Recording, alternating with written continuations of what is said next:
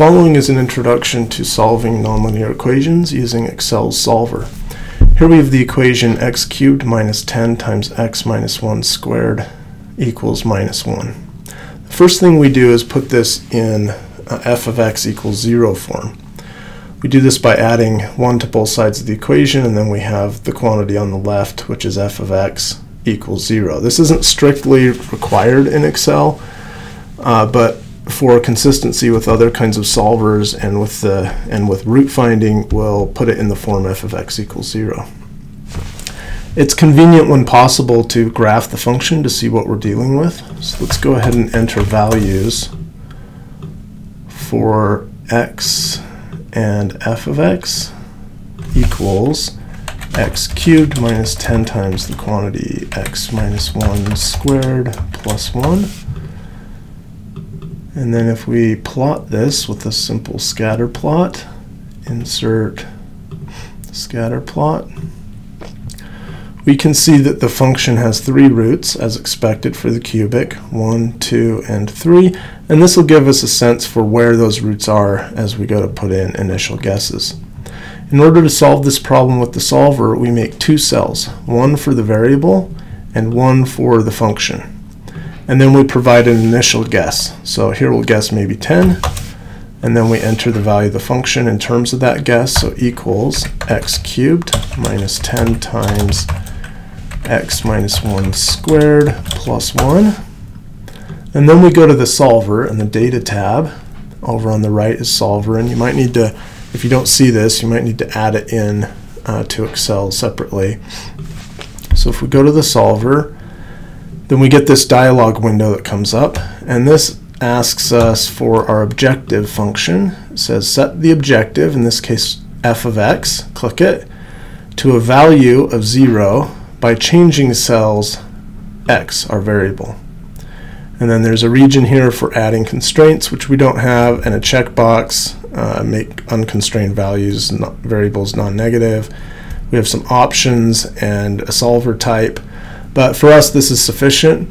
So again, set the objective f of x to a value f of x to a value of 0 by changing the variable.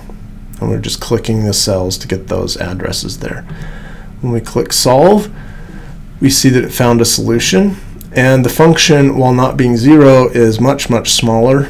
In general, the solver won't make the function exactly 0. It will make it as close to 0 as we've requested, depending on what the tolerance is, and that's one of the options of the solver. The solution that we found, 7.49 here, right, this one, depends on our initial guess. So when we guessed 10, it found this solution. If we put in other guesses, like a guess of 2 or a guess of 0, we'll find these other solutions. So for example, if we make our guess be 0, the solver remembers the cells that we had entered, so we can just click solve again. And this time it finds the value of 0.644 here. And if we guess a value of 2, we can find the third root. And we find a value of 1.86. Okay, let's look at 2 equations and 2 unknowns. So here we have the equation y equals x squared plus 3x plus 2 and y equals 2x plus 3. This is the first function, that's the second function, and our variables would be x and y. We can plot these. If we plot x versus y for equation 1 and x versus y for equation 2, then where the two resulting curves intersect would be our solutions. So here we'd have a solution here, value of x and y, and another solution, value of x and y.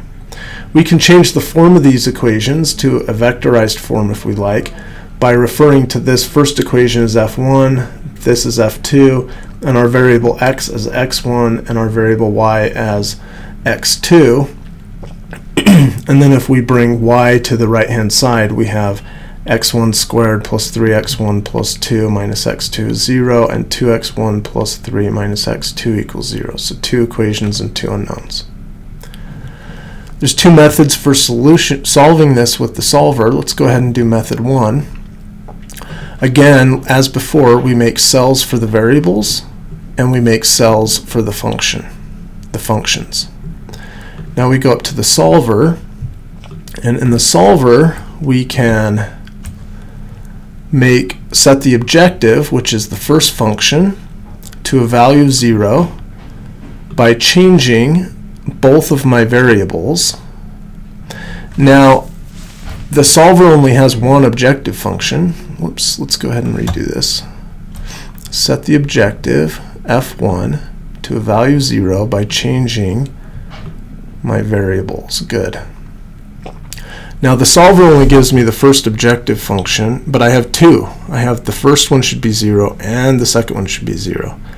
We can do this by adding a constraint. So if we go add the constraint that f2 is also equal to 0, okay, then our problem reads set cell f1 to a value 0 by changing both variables subject to the constraint that our other function is also 0.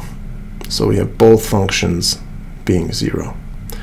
When we click solve, it finds a solution, and we see that our functions are both close to 0, and we have the value of x1 and x2. An alternative method that doesn't require specifying an extra constraint is to recognize that in f of x equals 0 form, the function itself is the error. So if it's not, if we make guesses of 1 and 1, if our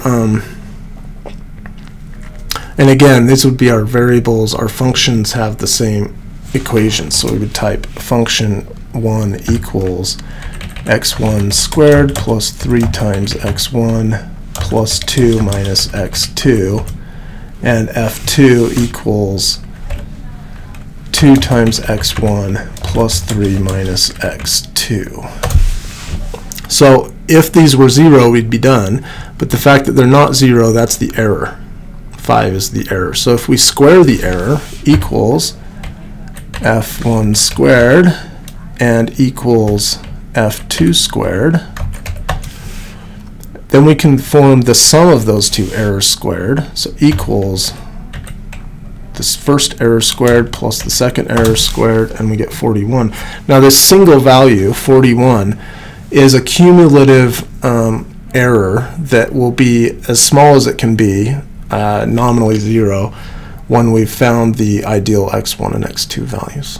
So this time we can go to the solver and say make the sum of the square error be 0 by changing both variables, and in this case we don't need a constraint.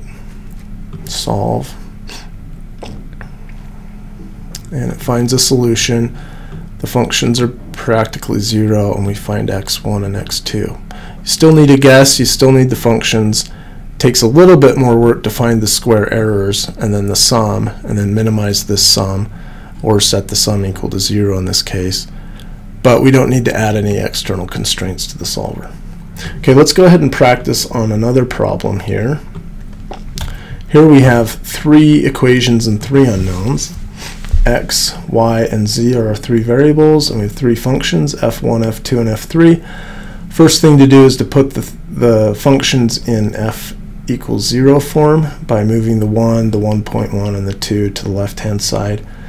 And so we do that, x, y, and z, and then the functions will be f1, f2, and f3. And we can put in guesses, 2, 2, 2, for example, and then type in the functions. So equals x squared plus y squared minus 1 equals x times y plus y times z plus 1.1 and equals y squared plus z squared minus 2.